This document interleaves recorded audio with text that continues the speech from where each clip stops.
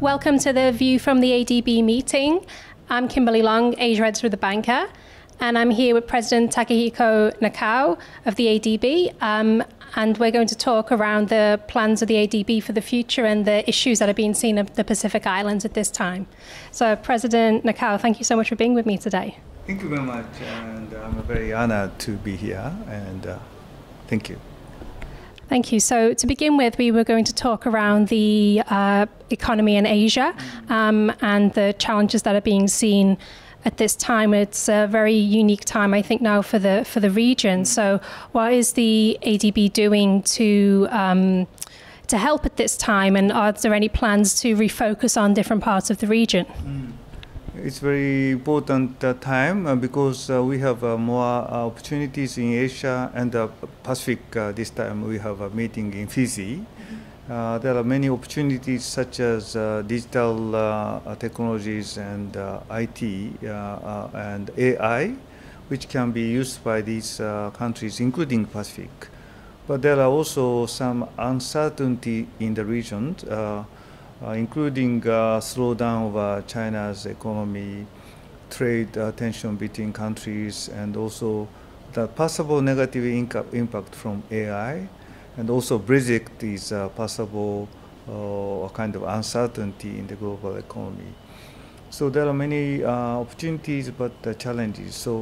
But overall, I think Asian economy is very solid, and we are expecting growth of our membership, developing countries in Asia, 5.7% growth this year.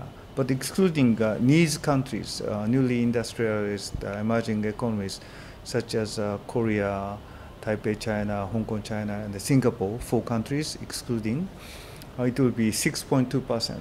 So although there is a lot of discussion about slowdown, if we grow by 6% every year, we can grow by, we can double the economy in 12 years. So it's not so slow.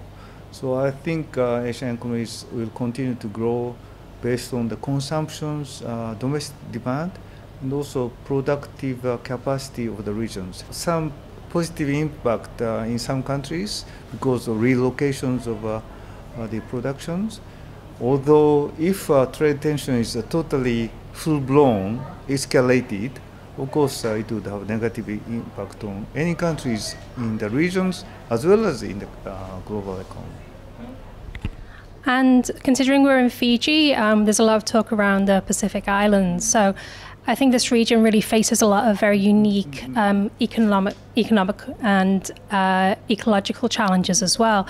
So how is the ADB supporting this region? Yeah, that's right. We are now increasing our lending in our membership, not just the Pacific, but including other regions. And our lending last year, and also grant operations included, it was about $22 billion, a new commitment last year. And it was 10% growth compared to the previous year.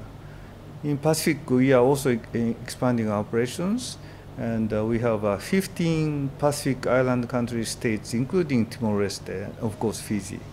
Fiji is a relatively larger economy in the region, and there are many challenges, as you mentioned, and those countries are affected more severely by the climate change, and there are more severe events like hurricanes, and also there is a sea level rise in some countries. So we need to support the climate adaptations to make harbors more resilient, to make road more resilient to the heavy rains, and also we need to support the communities to get good waters and power, which are also, once again, more resilient to climate change. And some countries also are playing more role in mitigation part to reduce CO2 emissions. So we are supporting off-grid solar projects. So there are many things, and we are also supporting institution building and policies. So these countries should take advantage of the opportunities and also addressing poverty, remaining poverties and issues of rural areas. So we need stronger policies and institutions that we are also supporting. Okay, excellent. Sounds like there's a lot of work that's happening with the ADB in the region. So finally, there's been so much talk around the trade conflict between the USA and China. What impact are you seeing that having on China and also the surrounding countries in the region? As I said earlier, if it's not totally escalated, I think impact on the region is moderate. And in some countries, because of relocations of the factories and so on, there can be a positive impact.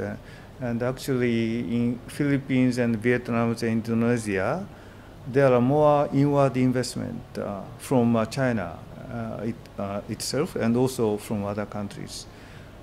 But the region, especially East Asia, including China, Japan, Korea, ASEAN countries, and others, these countries have been growing more rapidly because of strong supply chains.